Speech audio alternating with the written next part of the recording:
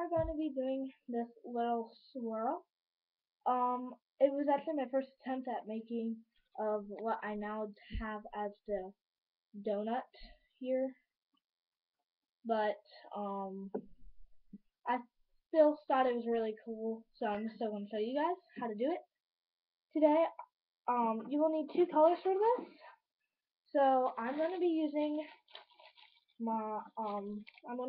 brown and my purple ones that will change into pink once they're done cooling off.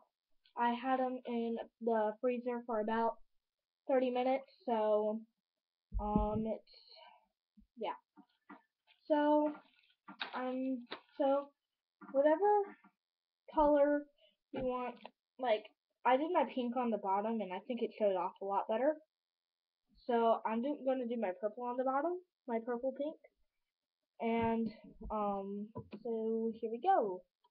So you're going to start from going to your middle peg to this outer peg. And during the show you'll see that they will actually change to pink. And I'm going to actually try laying out a bunch of them so I don't have to touch ever so many. Because I don't want them getting all hot. So then you just keep on moving. So then you go up on the middle, upward like this, and then you go sideways. So if you have seen my basketball video, a lot of my designs are actually like that, and I will actually show you that one often. We'll talk about that one often in doing this, so it's probably a good one to watch if you're at any time confused.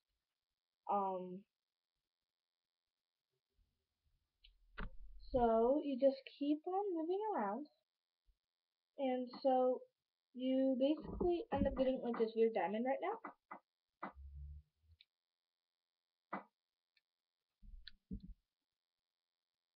Can you guys see that? I'm trying to move in a different angles.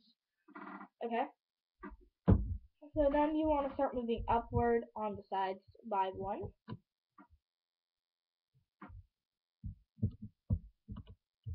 Okay. And then you're going to go out on the sides here, from here to here, and here to here, using your double bands.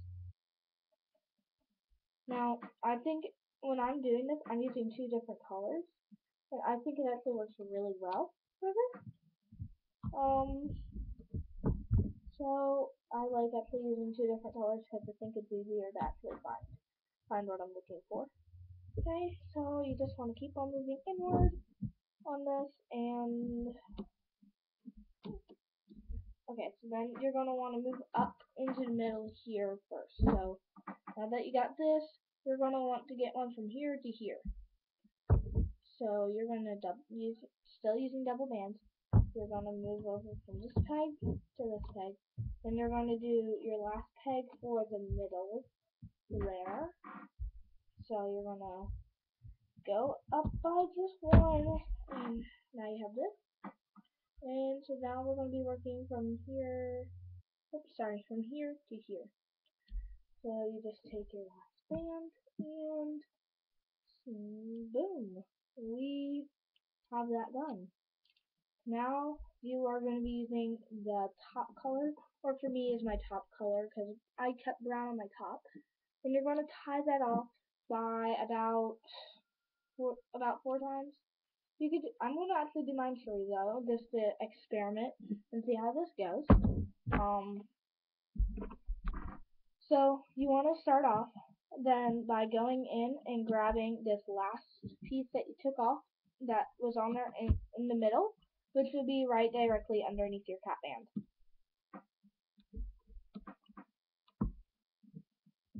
And you just want to keep on doing that all the way around the whole thing.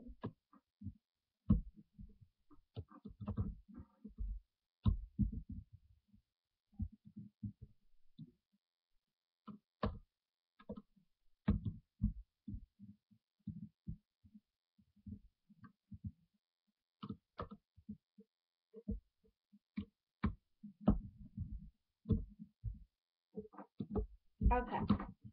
So now you got this flower design on there that you guys can probably see. I hope you guys can see this. My lighting is not the best today. And then you're gonna want to move around here. So you're gonna go from. So then you're gonna go down here, and in these two here, you're gonna directly under this two that you just put on. We're gonna take it out and move over here so that it will have its match. And you will do this all, and then you go back, and then you do the exact same thing and grab the other two from this side here. Hope you guys can see that.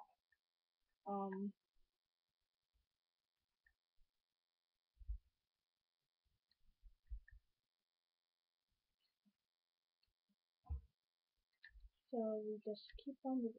Then you end up moving all the way back down to here by going to the very bottom, taking those last two at the very bottom, taking them out, and looping them forward to here.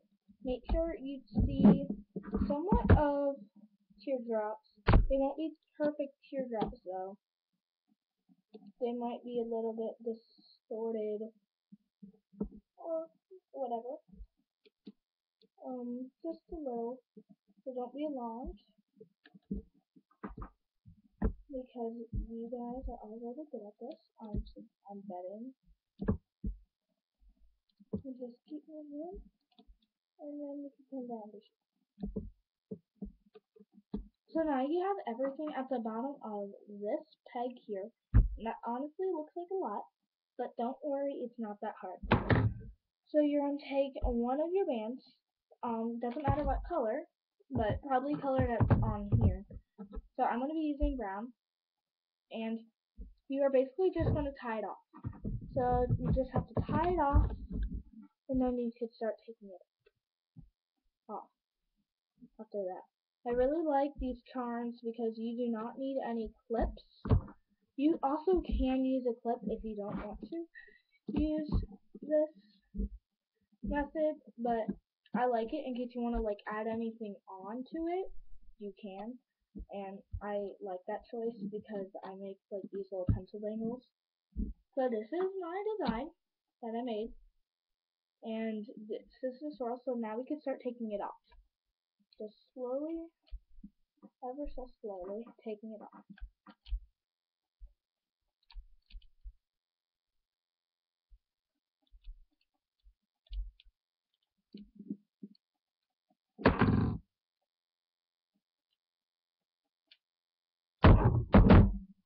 And